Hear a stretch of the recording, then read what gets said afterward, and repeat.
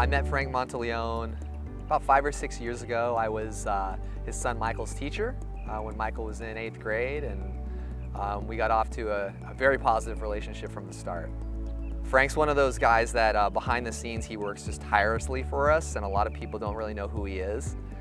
So it makes me really happy that we're doing this for him. I met Frank about 6 years ago when the athletic complex became a reality, and we worked together very closely for many years to see this to fruition. The Duffield Sports Center was built because Frank Monteleon and Jim Callahan spent 2 years of their life dedicating themselves to it. It could not have been done without their dedication. When Frank was a Napa president, him and I worked together on a lot of things involving the cadets.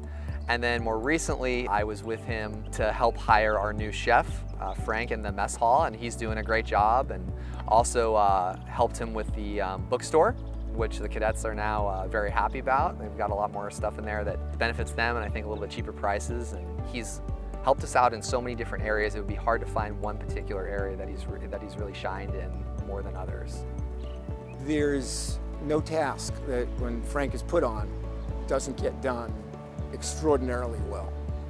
And it's on time, and it's financially efficient, and you know, sometimes you got to break a few eggs to get that done, but Frank's the guy. He can be kind of tough. He makes sure that he watches those financials very closely. He holds me accountable, but he also provides a lot of guidance and resources. He'll call me up and say, Janet, you know, we need to look at this, or you know, maybe you need to do it this way. And so I really respect his expertise. Frank is really a fun person to work with because he's always got a unique way of looking at everything. It's never a boring meeting when you're working with Frank. Frank is a very funny man. He's got a great sense of humor. He works very well with people. We all talked him into joining the Parents Association. And boy, that was a great decision because Frank loves to give a great party. And the thing that Frank did, more so than I ever saw before, was he was always very sensitive about the cadets. And if we were having an event for the parents, Frank always said, wait, what about the cadets? What are they going to do? I think the kids really appreciated that. And so, you know, that's probably what I remember the most. Frank, the party planner. These are positions that are charitable. You do them on top of whatever you do for your life, right?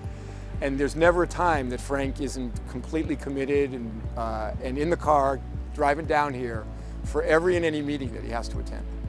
You know, he runs a huge corporation. He doesn't need to be here to help us, but he believes in what we do here. He's always believed in what we do here, and he donates a lot of his time and energy to us and to the cadets, and he's just that kind of guy. You know, he puts others before himself. It's easy to say that Frank's contribution has been immeasurable. Frank really cares. He really, truly cares about the kids, the academy, everything that we represent. I think I speak for the board. We want to say thank you and really make him understand how crucial his commitment has been to this school. It's about honor, it's about commitment, it's about integrity, it's about respect, it's about compassion, it's about gratitude. And Frank's the embodiment of all of that. He is to me.